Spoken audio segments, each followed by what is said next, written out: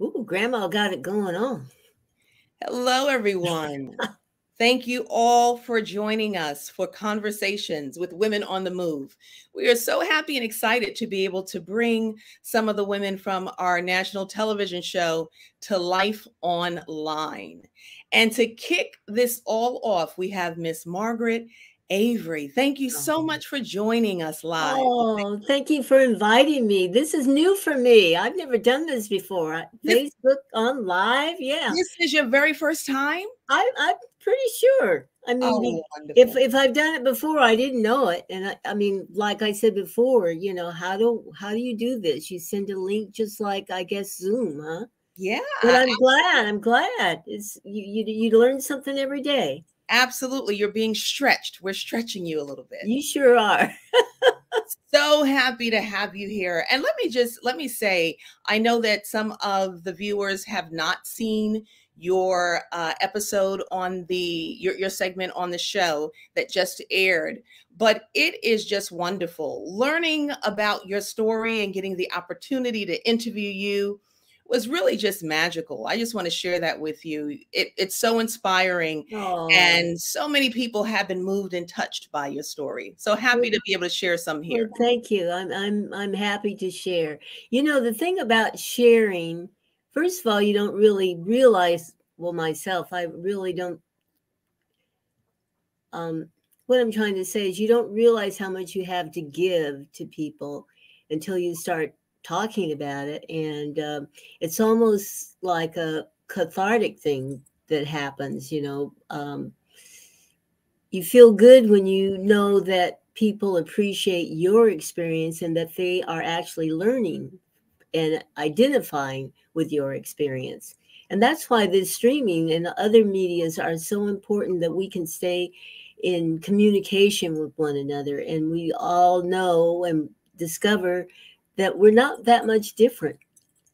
Absolutely. Yeah. There's so much more that we have in common than not. And I think that it is always important, but it is especially important during this time as we have been estranged from each other.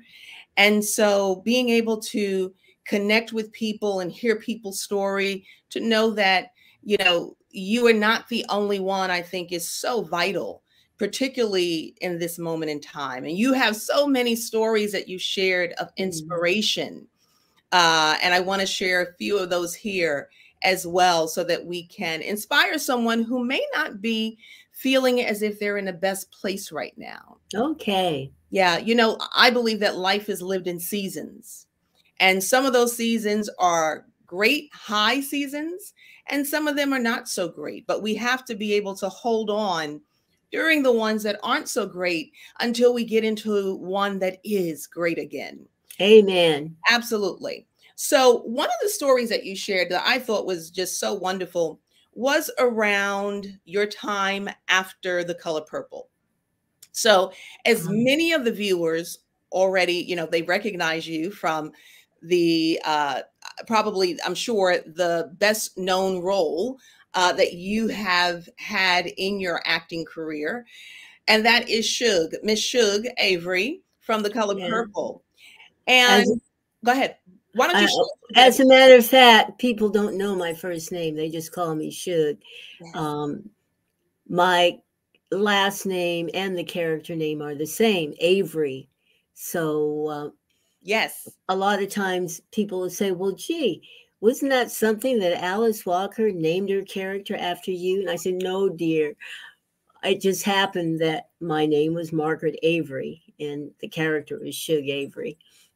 Yeah. Divine ordering. Divine ordering. Right. Yeah. Share a little bit about how that role became yours.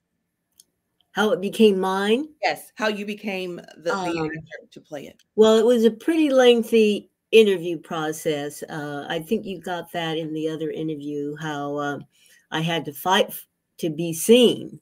Yeah. And please Uh, share it here, Margaret, because many people that see this would not have seen your other. I understand. Well, when I came back from Jakarta, I had been singing there, and my answering service, and they were big at that time. You're talking about what, almost 40 years ago, Lord.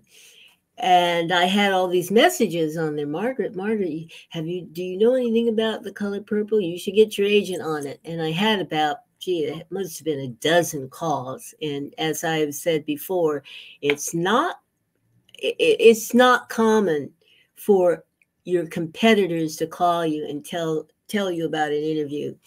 So I approached my agent about it, and they said, they won't see you. And at that time, it was Reuben Cannon Casting, and he said, no, you're not right for the part.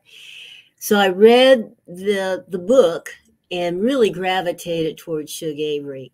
I wanted it, and Reuben Cannon had cast me in many other television shows, the episodic TV shows that young people don't even remember anymore. But I told him, I said, I wrote this little note and said, Reuben, if you don't see me, I'm going to sit on your doorstep. I know where you live, and I'm not going to leave until you allow me to interview for that. And so he responded right away, and he helped me. He said, when I read, he said, I know you're not right for the part, and he said that because Quincy Jones, being the producer, wanted a singer actor. And so he says, but I believe that your work is really worthy of seeing. And I must have interviewed, probably several times. But this is the important thing I want people to know. Once I got cast, now I had the role. We hadn't started shooting. I'm now preparing. But once I found out who all had competed for it, big names, I started just thinking, oh my God, you mean this person interviewed and they didn't want that person? How could it be me? I started talking myself out of the role. Yeah. And I had to get on my knees and just pray, dear God, please give me the courage and to believe in myself. They chose me. Alice Walker wanted me. Don't let me screw this up. And I want people to understand that sometimes we get in our own way. And if you have to go and pray or whatever it is, you got to get your inner strength together. Can you imagine if I had backed out of that? I mean, I wouldn't even have a career today. That one movie, even though I had been working for 20 years, nobody knew who I was. Yeah. But after that one movie, at least people knew who I was. Yeah. So, ladies, trust yourself. Go for it. When you get that opportunity, we used to say, girl, pee. That's an old expression. Only we vets would know. A compliment was you see somebody on the stage and you go backstage and say, girl, you peed. Oh my goodness. I don't know what the expression is today for the young people. Well, I think what's so wonderful about that is, we all, whether you're in Hollywood or, in the middle of Chicago, living your life, we all know what it is to start to have the self-doubts. In yoga, I'm a yogi. We call it the chattering monkeys that sit on your shoulder, negative talk in your ear. And so it's important that wherever it shows up in our lives, we take control back. Through our own mindfulness, and whether we need to start speaking things or start listening to things or start praying or meditating, we have to do whatever is necessary to keep ourselves on our divine path. And I thank you for sharing that, because it happens to everyone. And you know what? You said something. Even if you can read the daily word each day, because our environment can become so negative and we don't realize how much of that we're taking in. And to be rejuvenated each day is so important, because we've got our bodies, it's the physical part, but it's also the spiritual and the mental part. And that will control the mental, and the spiritual is going to control so much of how we think. And I know that when I'm meditating on a daily basis, and I'm into transcendental meditation. They taught us back in the 70s. It was a big fad at that time. But I noticed that I'm calmer and I'm not as reactive. People, the road rage, I don't have to get involved with that. I'm not reacting to somebody's being negative and then I got to top that. And, that's not godly.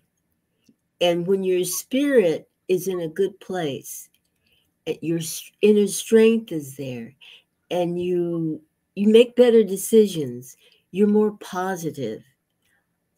Am I making sense? Absolutely. And you change the energy. And so you Absolutely. attract more positivity to you as Mm-hmm. opposed to the negative. And in many ways, you can help to release someone else's negativity just through you Mm-hmm. being positive in so many ways. Now this makes me think of something else. And you women out there, I want you to know that I grew up in an alcoholic home. I'm getting a little off base here, but I'll bring it back in. And I learned, and it was a single parent that I grew up with, alcoholic, very poor, and we never had anything. I was like at 13 years old mowing heavy lawnmowers to help pay the rent, and it was 50 cents a lawn, and I was doing like 30 lawns a month. I still have the corns on my hands. Mm. But my point is, we were so poor, I never asked for anything because I knew that it would just be pressure on my mom and we didn't have the money. Well, what I learned in counseling, and that's why I'm saying the benefit of counseling, is that those things that we do as a child to protect ourselves, if we continue doing that into our adult life, it's not always healthy. And I learned not to ask for anything. Mm. So in a relationship, I never even, it was always, did I please the other person, or I'll go without this. That's okay. And that's not right. Or what I learned also was that I was attracted to a certain type of guy. And my baby's father, we divorced. And then 15 years later, I met someone else. He was exactly the same guy, only a different ethnicity. So it was only until after I decided to get my master's in, I thought was going to be education, but this was during the time that I couldn't buy a job, y'all. So Yeah. I And decided, we're gonna wrap back around to that. But I want you okay, to finish this point. okay. So when I decided to get my master's in psychology, oh, it was so therapeutic. I learned all about this stuff with behavior, and how I kind of had a shit magnet right here at my forehead. I attracted men that were not healthy for me. Yeah. Um, and so only through counseling, and we were talking about meditation helping you. Counseling can help you too, ladies, because you find out about yourself. And the guy that I'm with now, we've been together 24 years. Honey, without the counseling, I never would have noticed him.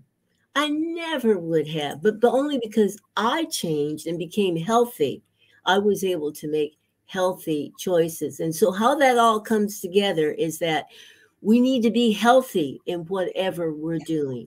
Okay. Well, let me ask you something. Okay.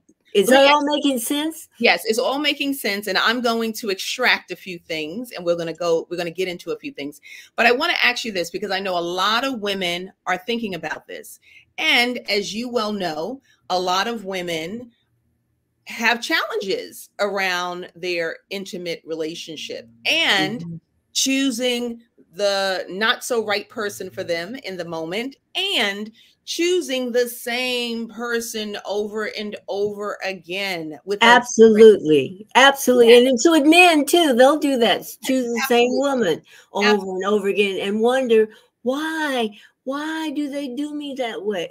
Yes, yes. But this is what I want to know because you said you never would have noticed him. So, what did you change, if you could share that with us, to allow you to notice someone that before you would have never paid attention to, other than the therapy, something specific? What did you shift? I think I was always attracted to the guy with the humor, and we want someone to have humor, and even my art, he has humor. But um, somebody that walked in the room and you noticed him, Yeah. you know. Um, I never looked for the depth of the person. It was always how they made me feel. In the beginning, they always make you feel good. But when I grew up as a woman, I was able to see the maturity in a man. And um, it's just changed my life. So And things that were, because a lot of times you want to, in a situation, you want to blame that person. Well, he didn't do this or she didn't do that or whatever. But what we always, in any situation, you have to look at yourself as to what part you may have played yes, in the coming to that result. And as you change, or myself, as I worked on changing myself, and this is the interesting part. You change how someone reacts to you. You don't try to change them. The change comes from them reacting differently to you because you are acting differently. yeah, yeah. Get that? Powerful. Yes, that is so powerful. Because we always want to look, well, he didn't do this and she and it's in any situation. We always want to look at the other person, but you got to remember there was something that we may have done or you may have done. Myself, I have to, like, was it my tone, was it this, was it that, or maybe I could have said it like this. Yes. There's something. And if somebody is abusing you, you're getting something out of that. You're letting them abuse you. What part are you playing in that dance? Yeah. Because it's not going to change until you change the step. Well, look, we can bring you back here for relationship talk with Margaret. Okay. Oh, I Yes, learned a lot. I learned a lot. And I'm still learning a lot because yes. age changes the relationship too. Of course. Of course. And So so I can talk a long time about I that. know, I know. We're going to bring you back just to do just that because I know a lot of the young women would love to get some tips and advice and Well, wisdom. I'll say this one thing. The last relationship that I was in, I was so anxious and so I was so happy to be in love. Yes. Being in love with being in love, because years had gone by since my baby's daddy and I split up. And so all those years it was like working on my career and in single parenting. And because when you're raising a child, you tell them you got to be home by 10 o'clock. Well, then I had to be home by 10 o'clock to make sure. So I gave up a lot, I felt, of my life trying to raise a child and work. So when Mr. Wonderful came by, oh my God. And there were signs. Now, didn't I say that my mother was an alcoholic? And Yes. Yes. what was he? An alcoholic. Alcoholic. Yeah. Yeah. And there Absolutely. were signs that because somebody said years ago, you can tell if you meet a guy, you can tell in 10 minutes exactly where he's coming from if you listen. But Sure. ladies, so many times we're so into having a guy in our lives or being in love with being in love like I was, you don't see the signs because you don't want to see them. Yeah. Yeah. You're right. You're absolutely right. And when you start to listen and pay attention, not to what you want to hear, Absolutely. but to Girl, what, girl, you got it. Now you got yes, it. Not yes, what you want to hear. yes, but what they are saying and telling you, because people will show you exactly who they are. Believe them, Hmm. you know, And look believe. at their friends who Yeah, they hang out with. yeah. And please meet their parents. Please, Lord have Well, mercy. that's if they allow you to, because you know, Mark, a lot of people don't want you to meet their parents. Okay, Well, that's a luxury. That's a and luxury for some people. well, you might that might be, but you definitely you can see their friends. Yeah, for sure. You could definitely see their friends. So we're gonna bring you back to do some Q&A around. I probably said it all now. Yeah. But I want to go back to The Color Purple. Okay. And I want to go back to Miss Shug specifically. Now, in the movie, were you singing? No, that was the lovely 5 foot Puerto Rican bombshell named Tata Vega. And I think she had been singing with the Andre Crouch choir. But we don't look at credits. People today still think that I sang. Now, I may have been able to sing the other song, Sister, Sister, you've been on my mind. The I'm When I was singing, I sang pop and I like jazz, but I never sang gospel. And Tata, she tore the roof down. In that God's trying to tell you something. And Absolutely. that's what we've been talking about. God will try to tell you something if you listen. Yes. Just listen. Yes. But she made that scene without Tata Vega's voice. You never would have been drawn to that church scene. Let me ask you a question about what you just stated, that God is trying to tell you something.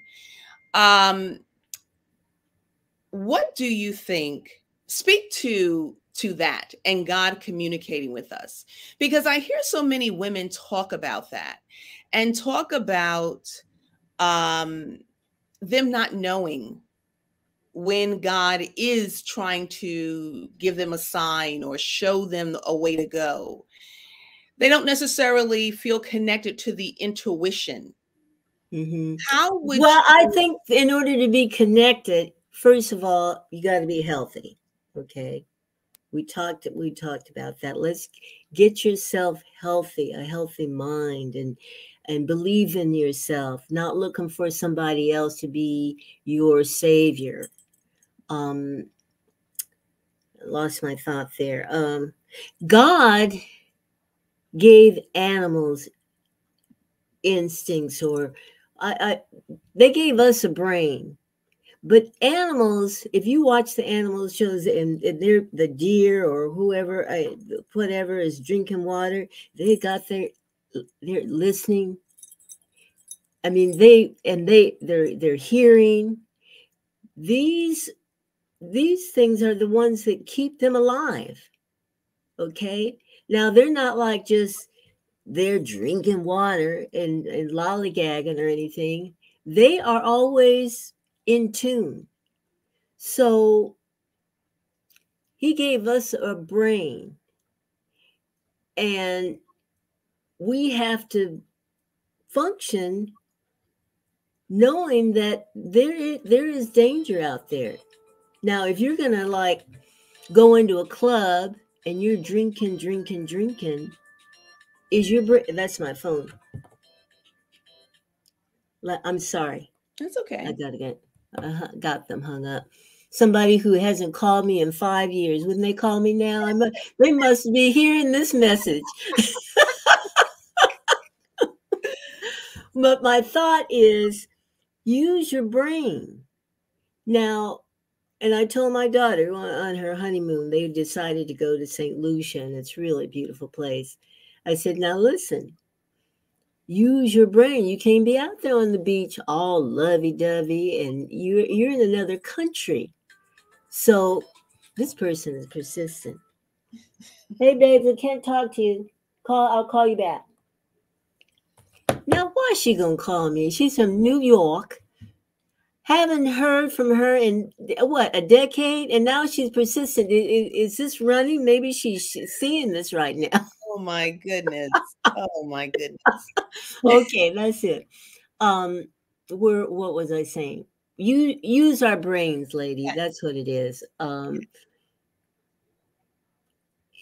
You don't go into a club and get drunk, right? You don't just hang out with a stranger. Am I on the right track here? Yeah. No, I hear you. I get it. And find out about a person before you invite them into your home. Yes. And watch for the signs, right? Watch for the signs. You know, I always believe that God sends us signs, and they start off, you know, little whispers, a little pebble, right? Mm-hmm. And then you don't listen, and then the pebble becomes a rock, and then a stone, and then a boulder drops on your head. Mm-hmm. Mm-hmm. Because you didn't pay attention. So no, absolutely. God is always trying to tell you something. And you know what? It's so hard to walk away from a situation when you really want somebody in your life. It's hard. It is hard. But we have to have faith that the right person will be there for us. Absolutely. And what do you feel about, and how do ladies think about dating outside of your race? I think it's fabulous. I mean, because to me, if somebody makes me feel good and I'm their queen and they're not my same color, I'm okay with it. I don't know how everybody else feels. Yeah, absolutely. But when you can't find someone, it doesn't happen. To me, I mean, of your own ethnicity, isn't it okay? I mean, God made us all here to love one another. Yeah. That's a subject we could get on. Absolutely. Yeah, we'll definitely bring you back to talk about all of these things. So let's share the story of what happened after The Color Purple with you in Hollywood. Because as an outsider, you know, Americans who saw the film and who knew how wonderful the film was and all the accolades that you received for it, many people would never know that after that, you had a very difficult time being hired in Hollywood. Mm-hmm. Now you got to go back. What was Color Purple was like? It was released in 86 or 87. So how many years ago was that? A lot. I mean, you didn't have blacks that many on television, and you didn't have black films other than, you know, prior to that time, it was the blaxploitation films. Remember? We were doing commercials well at that time, but there wasn't the opportunity that there is today for women of color. There was more opportunity for the men of color than women, because we'll look at Danny Glover, his career. He was what, Bruce Willis's sidekick in Lethal Weapon, and you know, the men of color were not limited to having connection with the black family. They didn't have to have a wife, whereas the woman of color, the actor, I always would have to be married to someone. As even now, being an older actor, I've got to be somebody's mother or grandmother. It's never really starring. You understand? I do. So after The Color Purple, I was all excited. It was so wonderful being in a quality film, because I'd only been doing television, and prior to that, the blaxploitation film. So to do Color Purple, and they fed you well. Oh, that's how you know you're on a good budget film, when they feed you right, honey. So And I used to tell Whoopi, here we were way out in the country of North Carolina, not that far from Charlotte, but on the outskirts. And she would send her assistant out way back into town to get some greasy hamburger. I said, girl, you're going to blow up if you keep eating like that.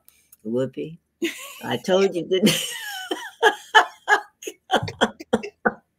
But anyway, we were fed so well, and I think it was July 4th. They gave us quality food. So I'm talking and getting off the point here. What was I going to say? So you were sharing how your inability to get work after. Oh yeah, and so I went to managers, and I didn't know of any Black managers. I go to white managers, and they said, "Well, what am I going to do with you?" Okay, So I said, "Get me work." No. And I would see these ads for actors. We want a Margaret Avery type. And I said, well, wait a minute. Why don't they cast me? Yes. And I remember trying to do television after 2 years. I'm going ahead of myself. When there was no work, what pulled me through was, excuse me, the college lecture circuit. And so I made more money on that than I did Color Purple. And then eventually I had to just do television. Excuse me. Sure. And I remember a casting person saying, you mean Margaret Avery will do television? Well, see, that's the thing. See, most of the time when you do a film, the quality of Color Purple, you don't do television anymore. But there was nothing more for me to do. Yes. You see? Yeah. So, excuse me. And there's that thing that only with the system, and I've heard Denzel say this too, they only let one in. Mm. And the one that got in was Whoopi. Yes. And that's because she had a 3-picture deal. So she could go from Color Purple to the other 2 that she did. And the other 2 that wasn't Sister Act. I don't believe it was. It was Lightning, Grease Lightning, and something else. Okay. And Oprah, she had her show in Chicago, and it became syndicated when after Color Purple was released. And so everyone thought, oh, Color Purple gave her that opportunity. No, she had been a hit show in Chicago. And so that's how she was able to become the big name that she is. So after Color Purple, I would look, I think, let me just say this too. The other problem was that we got a lot of bad press on Color Purple from the Black community, because Color Purple now was the first Black film out since Sounder. Now, you remember the lovely, wonderful Sounder with Paul Winfield and our lovely late Cicely Tyson? I mean, to this day, it's a classic, and it leaves you uplifted. The Color Purple was from a fictional book that could be real. Well, when you haven't seen Black people, like in Europe or even in this country, if you haven't been around Black people socializing with us, you can have film is so strong. I mean, and influential. You can think that that's the way Black people are. And so our men felt very offended by that film. Now, if we had had all the films going on now that we have, they wouldn't have felt that way. Sure. But I could understand the flack that we got. Even the NAACP gave us flack. Yeah. And then they turned around and wanted to honor us. So it was a very confusing time. You want to say, well, duh. but they picketed the film and then they gave us awards. Please.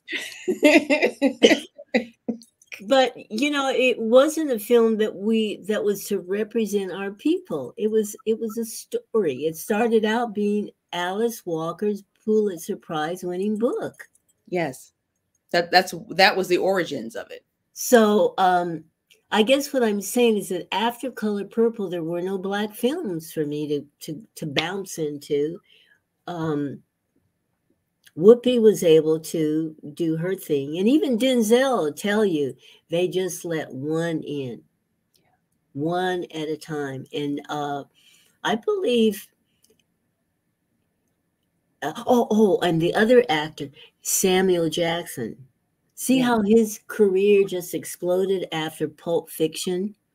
I don't think there was a black woman in the film. He didn't have to link himself with that. And after Pulp Fiction, he does, I mean, he does black films, but he's not limited. Well, speaking of Samuel Jackson and other wonderful actors that you've mentioned, you've been linked to some extraordinary leading men.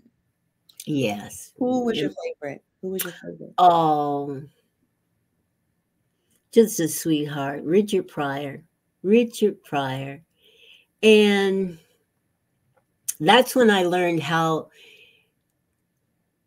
a person can be on stage one way, but when off stage, be a totally different person. He was so shy and such a sweet man.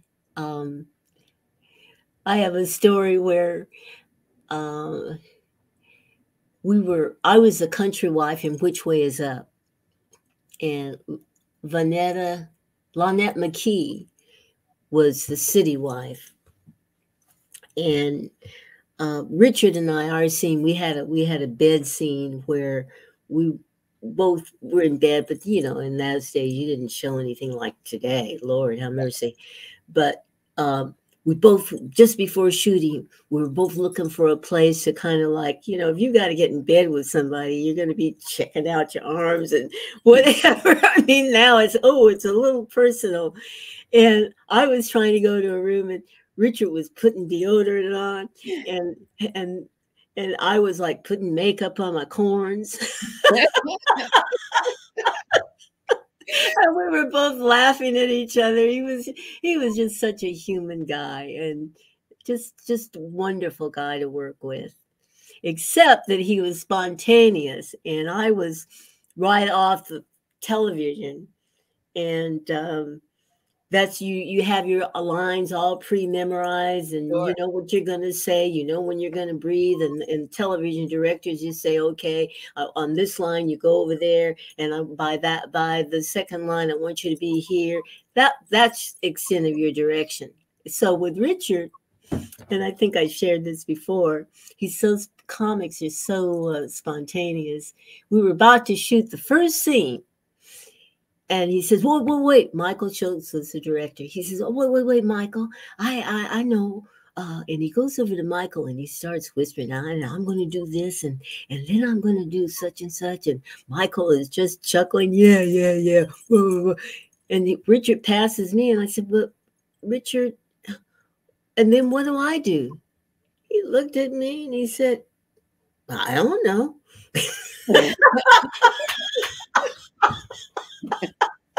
Oh, I thought I would die. And so once again, I go to the trailer and I pray, oh dear God, please let me remember my training. It's called improv, y'all. Yes. Improvisational. You don't know what the person is going to say, but you respond honestly as your character. And here I am again on my knees. Please, dear God, don't let me blow this. Give me confidence. Let me believe in myself. Don't let me think Margaret Avery. Let me think the character, be the character. And I'm sure you hit it. I'm sure you hit it. I did. I had so much fun. Yeah. I had so much fun working with him. But but once again, I think the lesson is rid yourself of your fears, because they will hold you back. Yes. Yes. Now, what is the number one way to do that? Because so many people have them, but have no idea how to get rid of them. Well, I think it's healthy to have a little bit. I mean, it's like every time I go on stage to perform, or maybe it's just before the the director says action, I feel this kind of a nervousness. But once I speak, it's gone because I'm believing in me. And I think as an actor, the way you have confidence is to be prepared. You can't expect to do a great job or believe in yourself if you've had no training. You've had no adequate training. Sure. And your experience is what's going to help build you, build your confidence. Whenever I hear a lecture, and you know, I used to be teaching and going to seminars also as a psychologist, I could tell the people who were the speakers and were speaking from experience, not just from a textbook. Yes. And they keep you engaged because what they're saying is from their experience and you can relate to it. Do you understand? I mean, there's a connection there that they have with reality. Um, I remember having this one class that I needed when I am in the master's program to work in the school system. And this one class was taught by someone who at the university had written a book. They even used his book. It was all about how to manage children in the classroom. He had never been in a classroom. And those of us who had been teaching, we thought, oh, this is a bunch of crap. This is not going to work. But in order to pass the class, we had to like regurgitate what he was saying. But we all knew it was a lie. And that's just politics. He was able to get that job. But you have to know, you can't just jump into something and expect to have confidence. Learn. If you want to learn, you want your own hair salon, then work in the hair salon first and learn products and learn how to deal with people. I mean, there's a lot in any business that you do. It's so competitive and there's so many things that you need to learn about it. You can't expect to just take money, fix up whatever it is that you're doing, and then know how to run the business. Yeah, absolutely. You have to do the preparation. You have to do the work. Do the work, and then when the opportunity comes, soar. Yeah. Because you're prepared. Absolutely. And if you don't know how to do something, reach out. That's what they're going to get mad at me. But there are so many Black organizations that give these affairs, and they're starting late, or there's problems at the door. And I mean, it's, you always think, well, oh, here's some more mess. Because, and they've done it year after year after year. Well, when you're in charge of it, ask somebody who did it the year before and say, hey, what should I look out for? What should we do? What were some of the problems? Reach out and ask. When you see a new business come up in your neighborhood or in your community, they've done research. They know how many people are passing that area every day. If it's a good location, they've already done what's the income of that neighborhood. Most of those people what kind of products will they buy? What's the price range? They've done all this stuff. So we can't expect to be prosperous if we don't know a damn thing. Yeah. And the most important thing is just use common sense. Okay, I'm talking too much. No. We get it. We get it. And I think, to sum up what you're saying, you cannot fake experience, and you cannot Absolutely. fake doing the work. Hmm. And when you do that, when opportunity shows up, you will have the opportunity to kind of walk into a Yeah, great situation for yourself. absolutely, Monique. And I'm telling you, when you talk about longevity and you talk about survival, in my business, the training of acting and the experience, there are times that I just would have fallen on my face had I not had that background. I started out on stage and learned so much on how to develop a character, how to stay in character, and because there are a lot of people that don't know their business. And as an actor, I mean, when a director tells me something, sometimes they don't know anything, particularly in television. And you're working with egos, you're working with, sometimes I worked with a woman hater.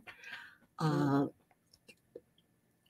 you've got to know your stuff, but you've got to know you too. Be You can tell a person in a very nice way how to go to hell, but you don't have to say it. I've only had one or two experiences in all my years of directors who tried to bring me down because of them being women haters. And we can talk about that another time, but it all comes back for what we're talking about today, knowing who you are, knowing your craft. Even on stage, I just did a show not too long ago where the actor, there were three acts, and he went off. We were in the first act, and he jumped because there were so many. Uh, This was theater. This was theater, this correct? is theater now, yeah. There's so many cues that were so similar in each act.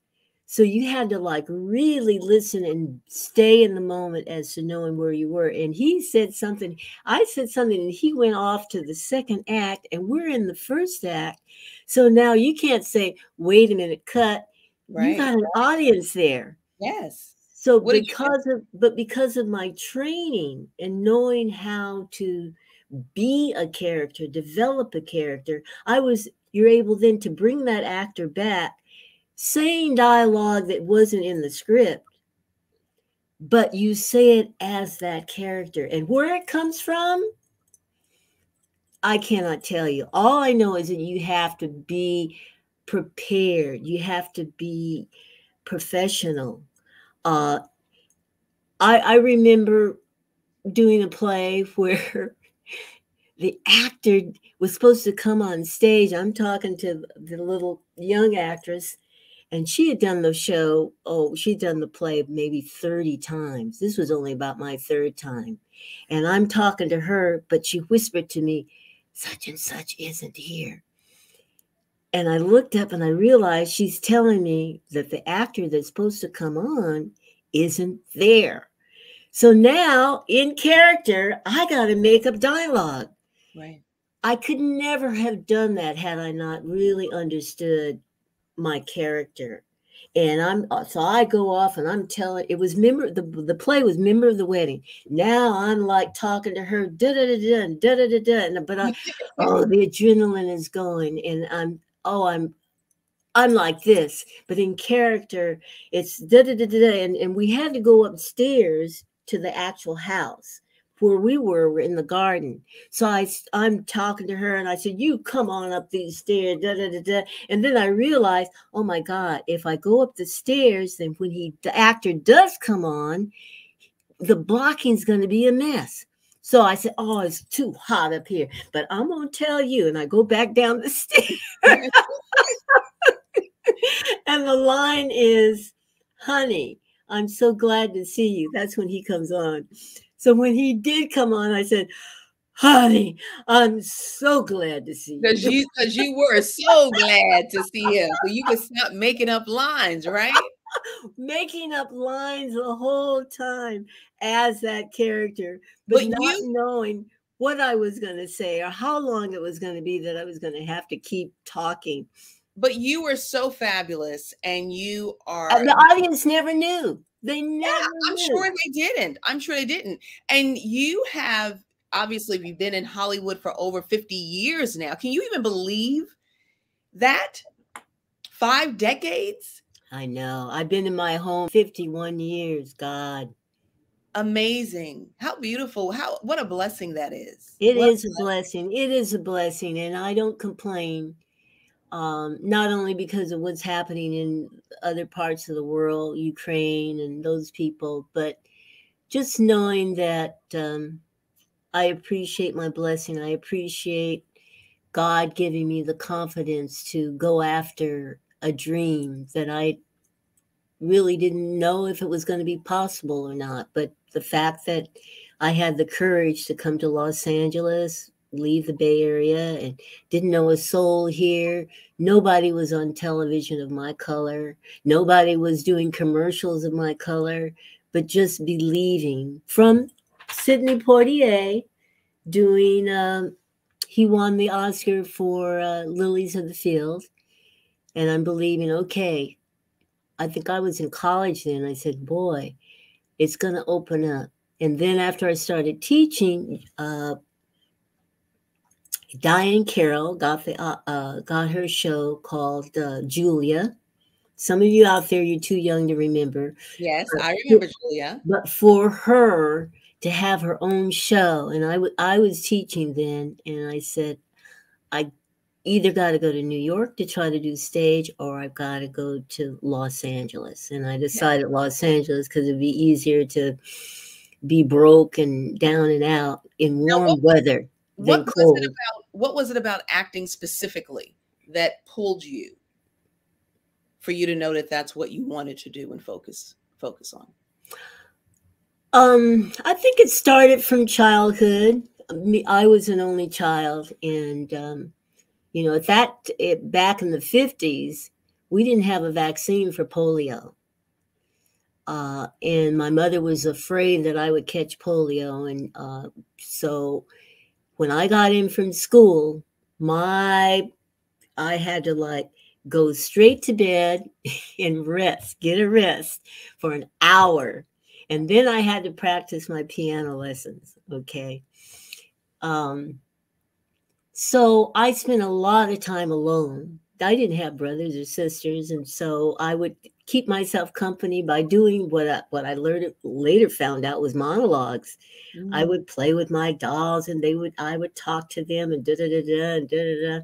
Wow. So when I got to as far as high school was, I went to an all-white school in San Diego.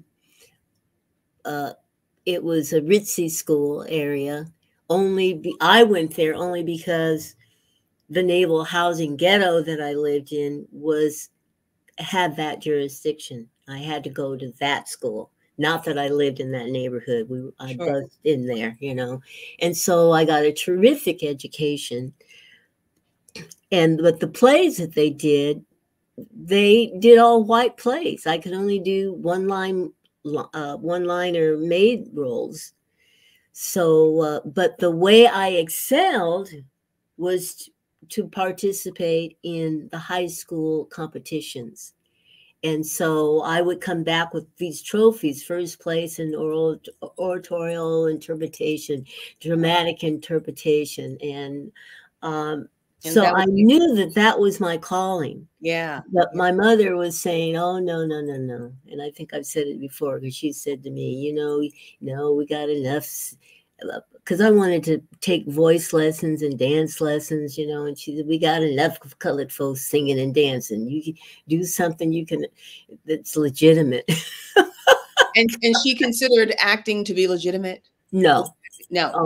Oh, no. And at that time, now remember, Monique, at that time, what was offered for women of color? So you were either a social worker, a teacher, or a nurse. And I couldn't stand the sight of blood, so I knew that was out. And I really loved working with children, so that was a automatic thing. So for Hillary Clinton to have been an attorney at that time. She went to law school, but that was nothing that someone of my stature would even think of Sure. doing. Mm-mm.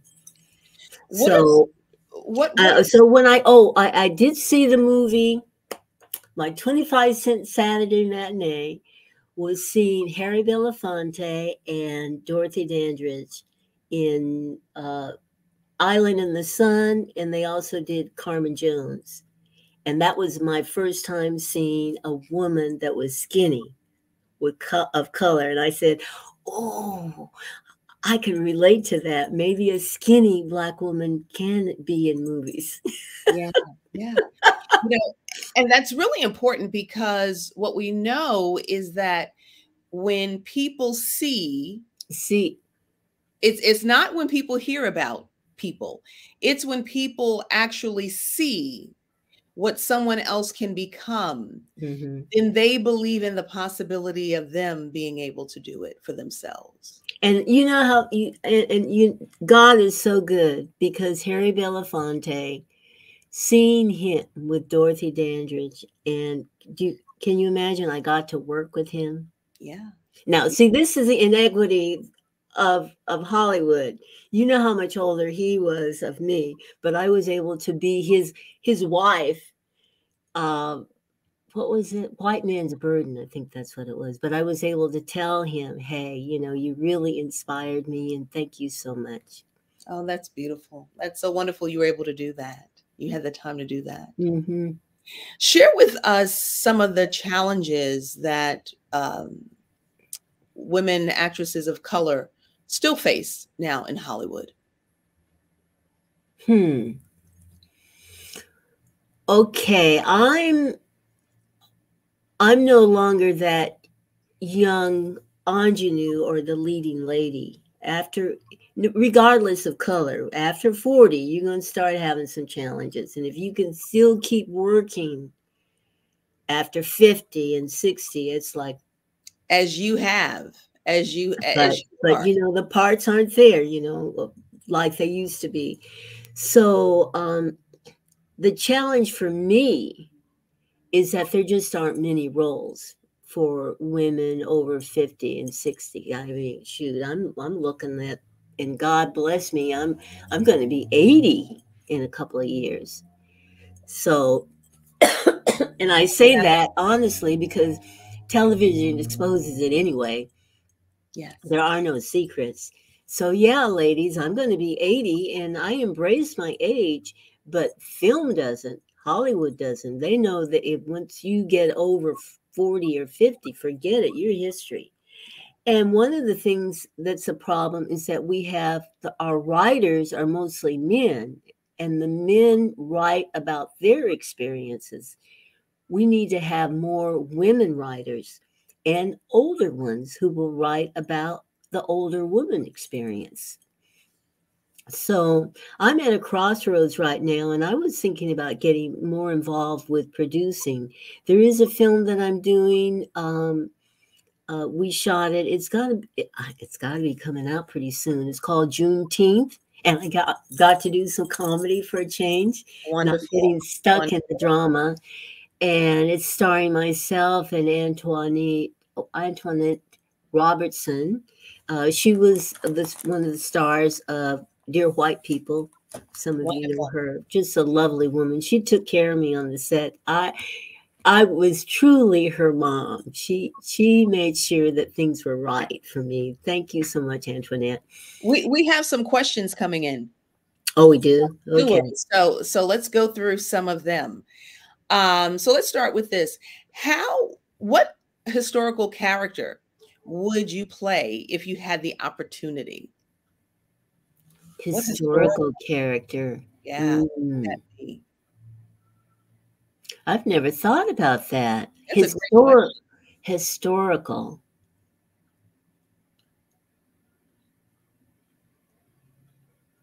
Because I love the outdoors and I love being physical, I'd like to have been someone who helped get the slaves across the country walking and the danger of it.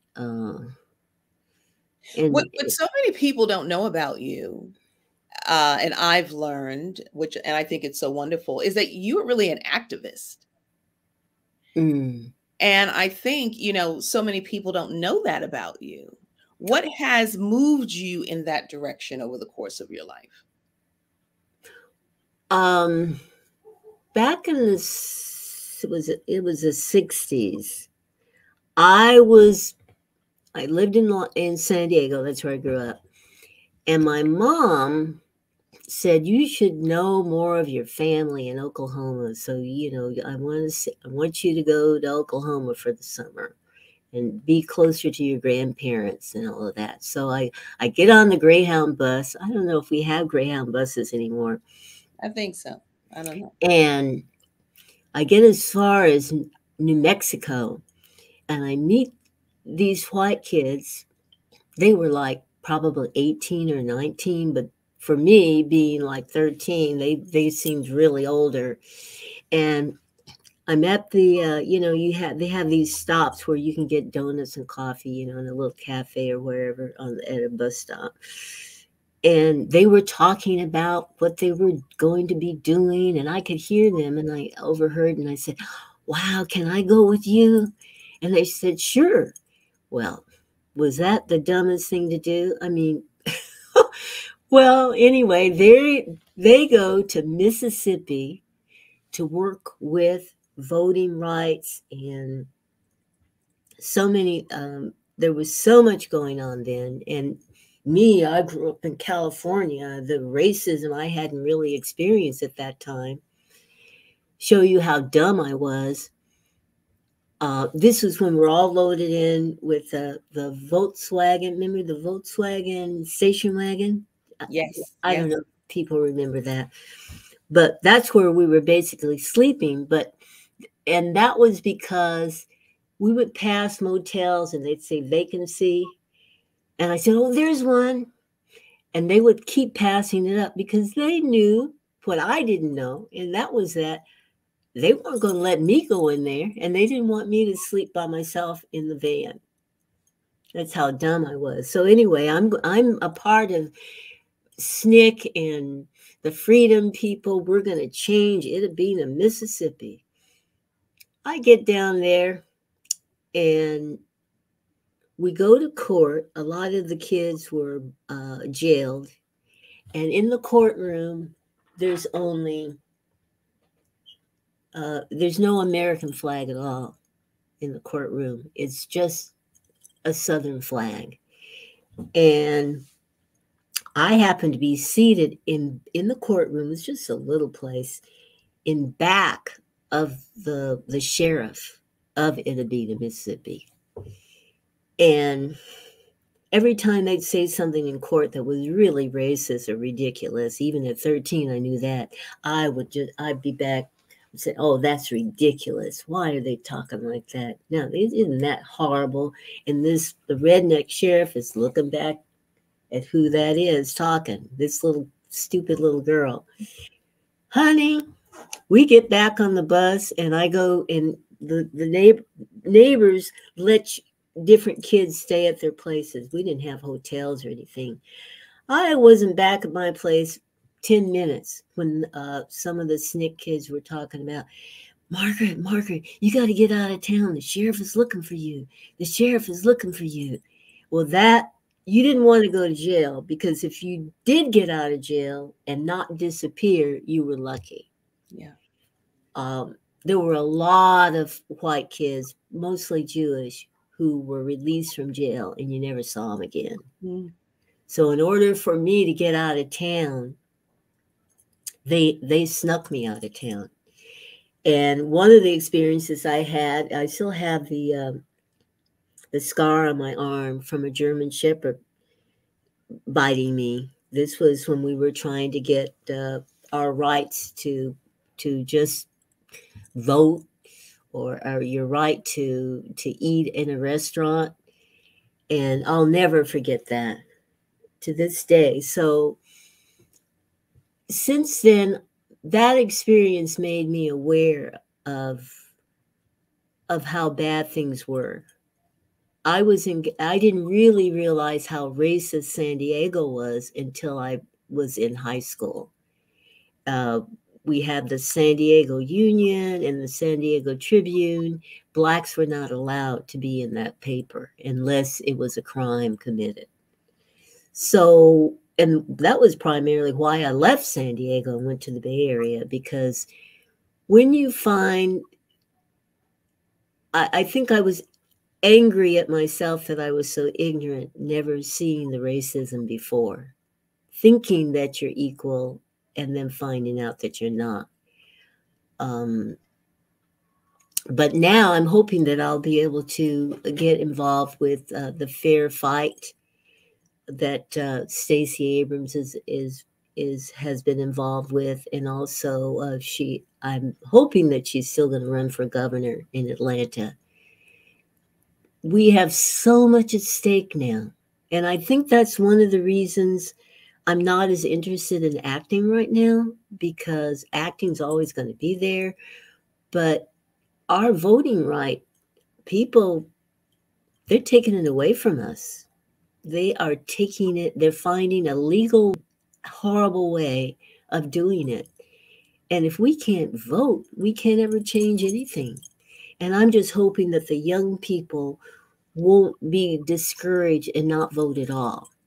Taking away all the places where they drop the mail, the vote. Sure, the mailboxes. The mailboxes, making it rules that it's against the law to give anybody any water or food in line, and making it so that you have to spend. My daughter, who lives in Atlanta, she was going outside of her area to vote.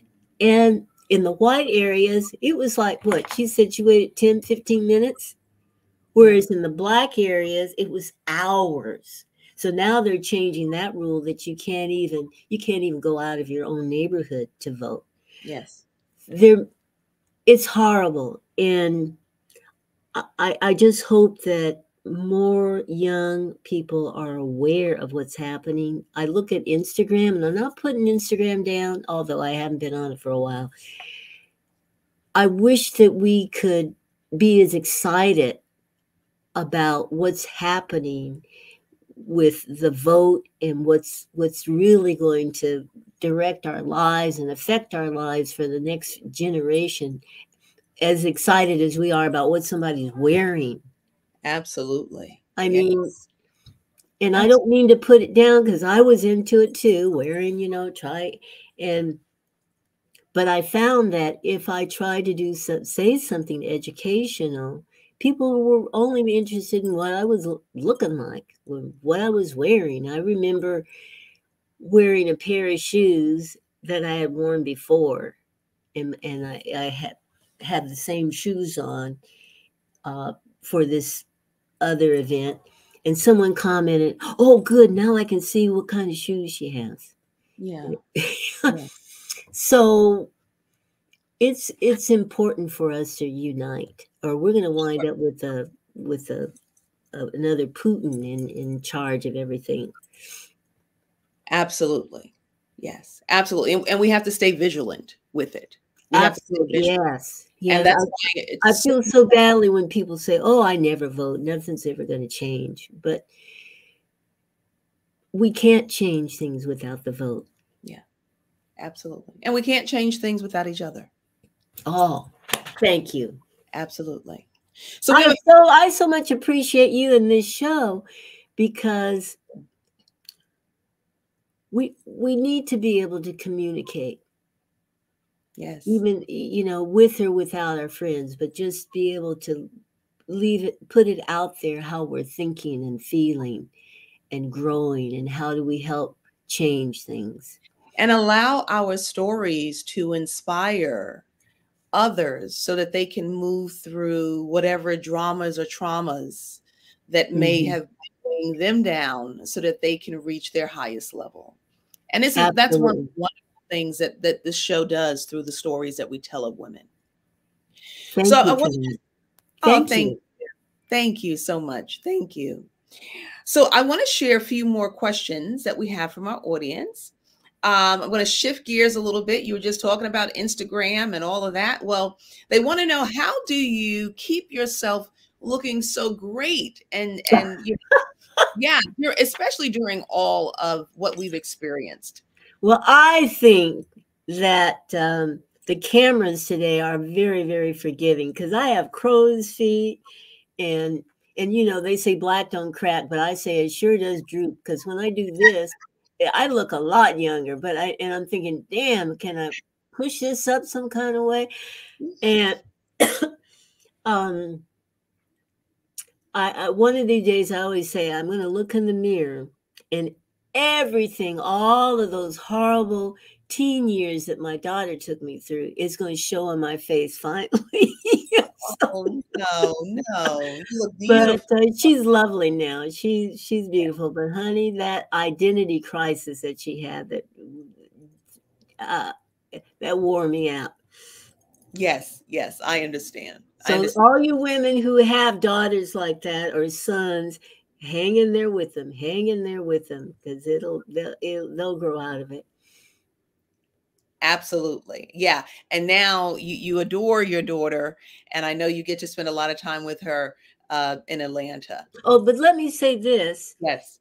It's not expensive products that I use on my face. I just I think the main thing is because with acting, we use so much makeup.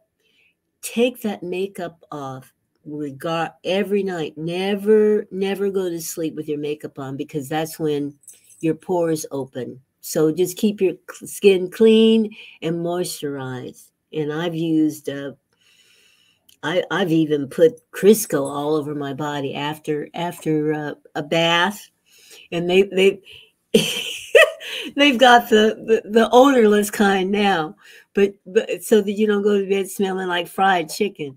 Oh my goodness. But that could Crisco? hey that Crisco? could be a good thing though. Crisco?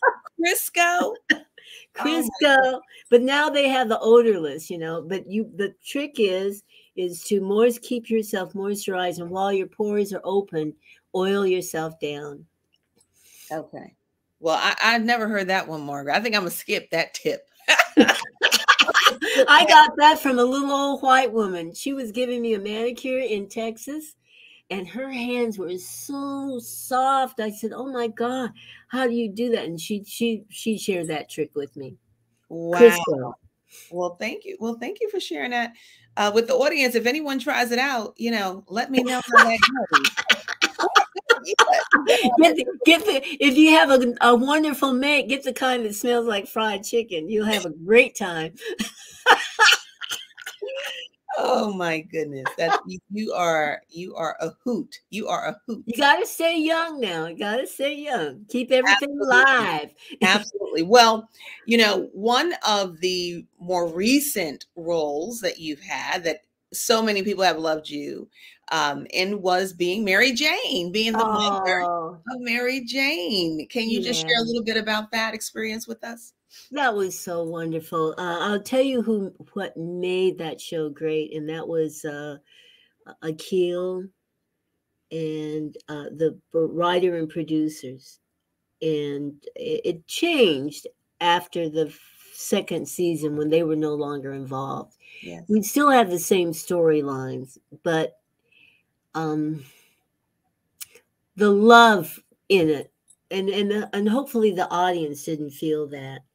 But when we started out, to me it was a much better show than how we ended. But it was a beautiful experience, and I never would have been cast had it not been for blacks being in charge, because Mm. I mentioned it earlier to someone, and that's that white producers and directors, they seem to think that women of color of a certain age have to look a certain way. They can't still be attractive, and I'm not saying that that's not good. I'm just saying that they're stuck in a certain look of how they perceive women. One wonderful thing about the Cosby Show was that when it aired, it showed the different colors and hues in a Black family. Yes. And white people don't see the whole rainbow. They want to put us in their image of how we should look. And that was one of the that's been a problem for me, being a woman. I'm not saying I'm all that, but I'm not what they want me to be. And I've said, hey, I can't be gaining weight because I've got diabetes in my family. I have to take care of myself, and I have to be me. I'm not letting Hollywood, and don't you ladies out there, don't let other people define who you are, because you've got to be you. Whatever you do, it's got to come from you. And that's what makes it authentic and real. Absolutely. And Miss Margaret, you are real. You are Well, real. I try to be. As a matter of fact, sometimes I'm just too real. Well, we appreciate it because your words, your knowledge, your experience can really be a gift for someone else in what they're doing or what they're preparing in their life or their Mhm. career. And it's really important that they have information with authenticity and honesty that really matters, that can move the meter for them. And so Mhm. your honesty with us today, and of course in our interview for the show, has just been a great blessing for us. So thank you so Oh, much. Thank you so much. hey, my blessing, my blessing. I appreciate the time and to be able to share, and it makes me have introspective about myself. I mean, we're always growing, and we always have to be willing to learn.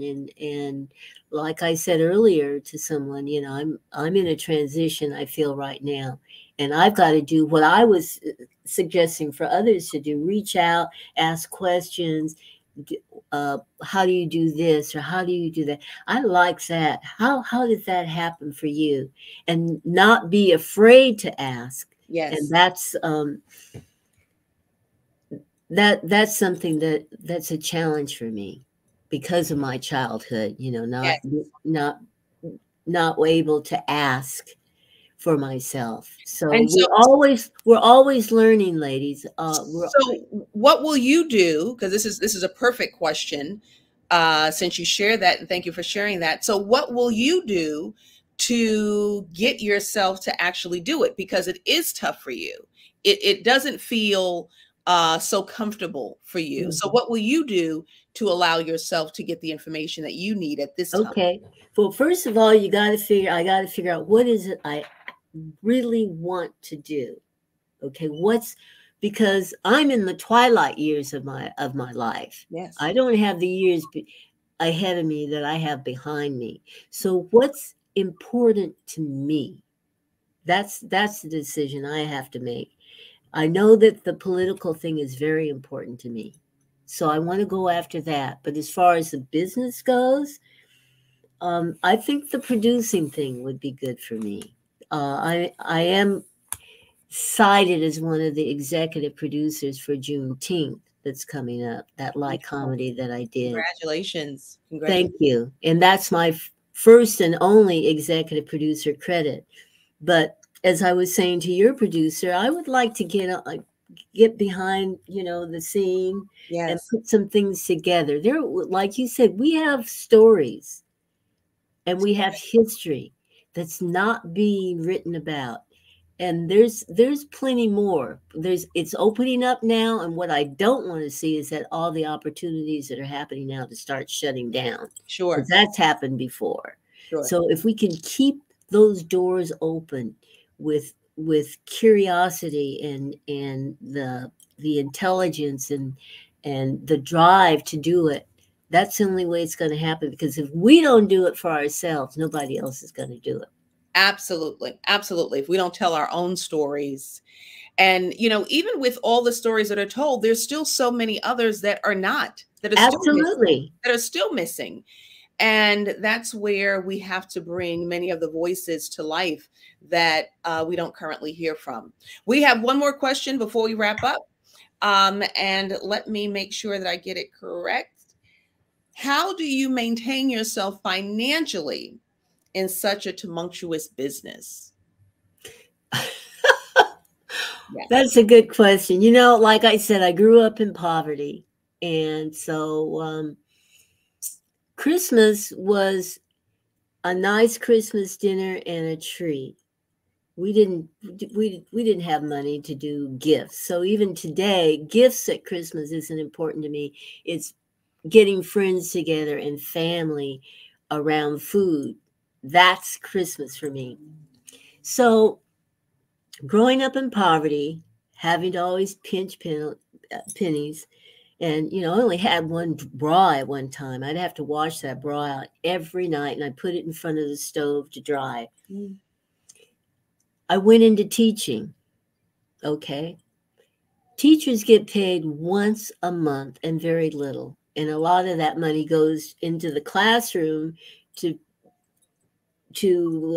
keep your kids interested. Even today, teachers are doing that. So getting paid once a month and having to budget. Okay. And then from teaching, what did I do? I went into acting. Okay.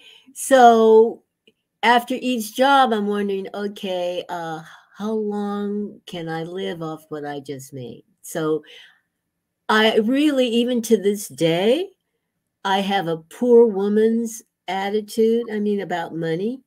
It's because it's almost as though, okay, Margaret, if you waste your money and do this, you might be sorry.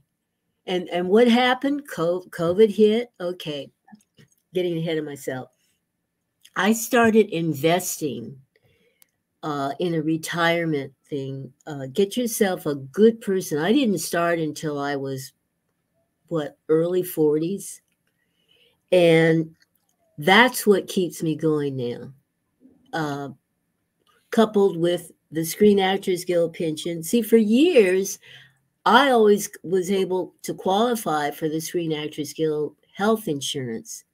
I just barely would make it by. But that did nothing for my pension. When you barely get by, and I know that even today people are saying, well, I can't put anything away because I can barely make it. If you put so much money, a little bit of money away in the right place, not in the bank today, because they're only paying no interest, but if you put it in the right place, that little bit of money becomes a lot. Yeah. If you do it with the right person, you got to, you don't put it in these risky things. You can make a lot of money with the risky places, but you can lose it all too. So because I got with a good advisor, financial advisor, and I have him today,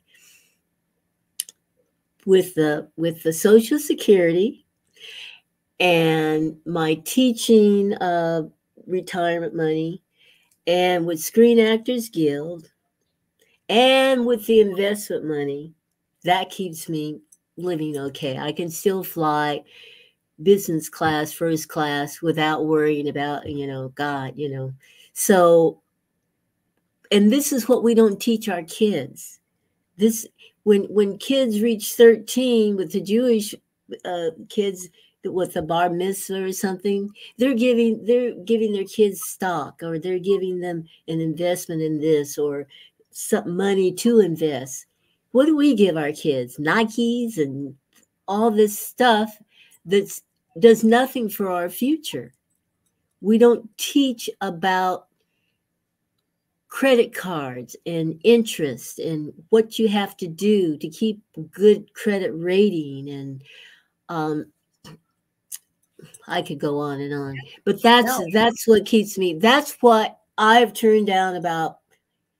And I said there's not that many roles, but I am picking and choosing. I've turned down about 4 roles in the last, 5 weeks, because I didn't feel that they were worthy of projects. I want to do projects that make sense for me That I want them to uplift people.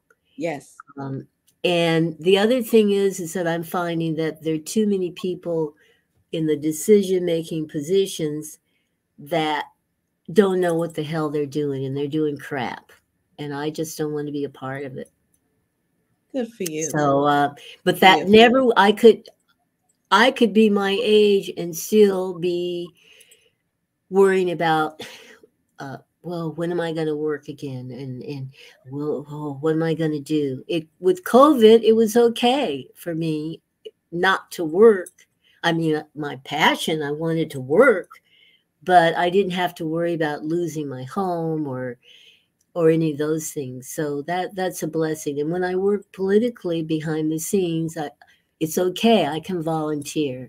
And it's all a blessing because here I am, a Black woman that started when there were no Blacks doing anything in the business that I desired to be in. And I made the right decisions. Even today, my car is 12 years old. I couldn't believe it. It looks good, but it's 12 years old. I never invested in the high end cars, but you got to look good. So if you do a red carpet, just rent a Mercedes or whatever for the night. Nobody knows it's not your car. And I'm not stuck with those payments and insurance and maintenance. Yeah, it's all about the choices, right? Each choice Absolutely. builds your And see, poor people, we're the ones that spend money in unwise ways because we want to look like we've got it. The rich people, they don't have to look like I mean, who is that owns everything?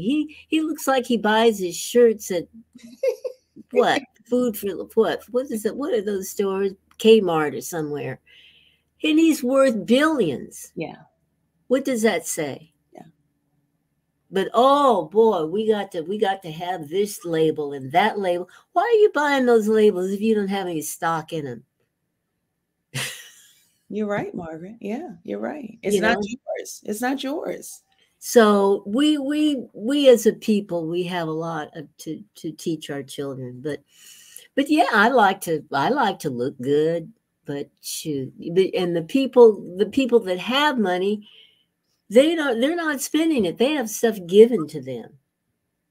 When you see the red carpet A-list actresses, they're not paying those thousands of dollars for those dresses. They've got people who are donating them for their advertisement. Yes. So the more money you have, the more money you can make and keep. Absolutely. Yeah. Absolutely. Yeah. So I know I've gone over, Lord. You are wonderful, and you have been a blessing to us, not only in your interview for the show, but in your interview here with us live. And so I just want to thank you so much. Oh, you thanked me so many times, so I'm going to accept it and get off this time. Well, thank you, my darling. I've had a great time. Absolutely. And, maybe we'll bring you back for relationship talk. So, oh, okay. And we're so happy to be able to be your first online interview. So we appreciate that. Yes. Yeah. Blessings to you. What do you have coming up? Anything coming up that we need to watch? Well, it's a Juneteenth movie. It's about Juneteenth, a family who's giving this big Juneteenth celebration in the community. Yep. And I'm so happy because I got a chance to do a little comedy. You can see a different side to me, y'all. Yes, yes. And you may be doing some online teaching coming up too. So. Oh, okay. Yeah. So you know something I don't know. Yeah, I know a little something. Enjoy the rest of your night. And and we look forward to bringing on some more Women on the Move from our national television show. So. Okay. Well, bye, people. And I hope I was able to give some of us or you some insight. Absolutely, you have. You've blessed many people today. Thank you. Thank you. Well, that's my blessing. Wonderful. Bye-bye. Bye.